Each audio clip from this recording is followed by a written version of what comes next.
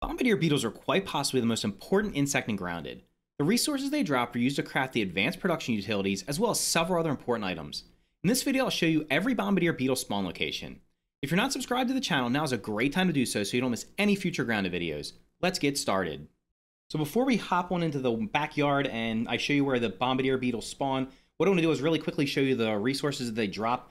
So they drop the boiling gland. The boiling gland will allow you to craft the insect hammer, the Bombardier head mount, the stuffed Bombardier, and the oven. So it's important if you're trying to do some of the stuff from the Shroom Doom update, you're going to need the boiling glands. Now, when you kill a Bombardier beetle, they typically always drop Bombardier parts. I think it's 3. It's 2 or 3. Most of the ones I've killed recently have dropped 3. They don't always drop a boiling gland, so you might have to end up killing a bunch of them in order to get the boiling gland. And the Bombardier part is needed for the insect axe, which is the tier 2 axe, the Broodmother BLT, which you need to summon in the Broodmother, the all-important jerky rack, the Abomination Totem, the Bombardier head mount, the stuffed Bombardier, and the grinder. So once again, if you want to start building stuff out of mushrooms, you're going to need to kill some Bombardier beetles so you can make yourself the grinder and the oven.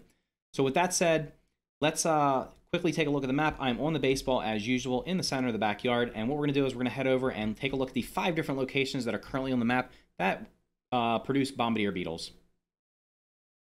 So I made my way over to the first location where we can find beetles. This is what we refer to as Bombardier Rock because the Bombardier beetles spawn up on this giant rock.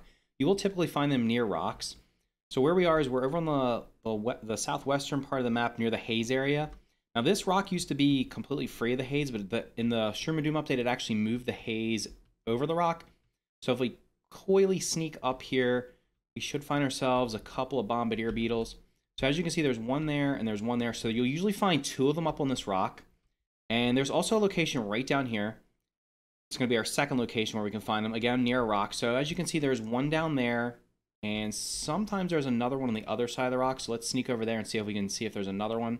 Usually the Bombardier beetles spawn in pairs. So there should be another one over here somewhere. Or at least there was earlier when I came over here.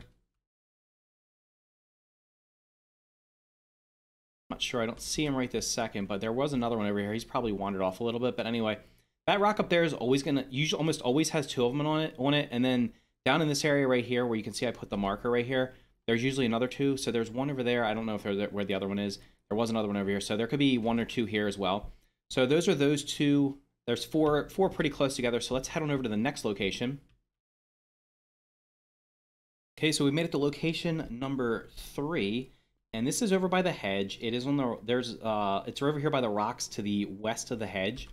And this is the only spot that I found that will actually have 3 Bombardier beetles spawning in. So as you can see, there's one there.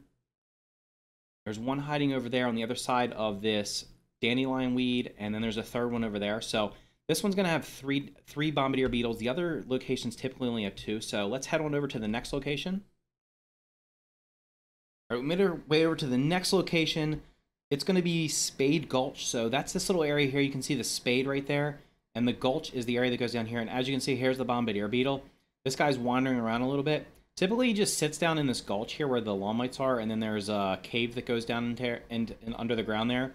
And it's called Spade Gulch because there's a spade stuck in the ground there. And there's a quest for that, so you'll end up marking it. So there's this Bombardier beetle. He's a solo guy. This is the only location on the map that has only 1 Bombardier beetle. So let's head over to our 5th and final spot. Okay, we've arrived at our final destination. This is over on the eastern side of the map. This is just south of the fence line. So the wooden fence runs along this line right here. And of course, there's a bunch of orb weavers up here. So what we're gonna do is we're gonna hop on this rock. And as you can see, there's 1 Bombardier beetle there and another there. They typically hang around these rocks. They will actually fight the orb weavers if you cause them to both get aggravated. So if you shoot the orb weaver with a bow and then shoot one of these guys with a bow or hit either one of them, and they're near each other, they will end up attacking each other. When they're not, typically I don't think they actually attack each other otherwise, but if you get them both agitated, they will end up attacking each other. So those are the spots to find the Bombardier beetles.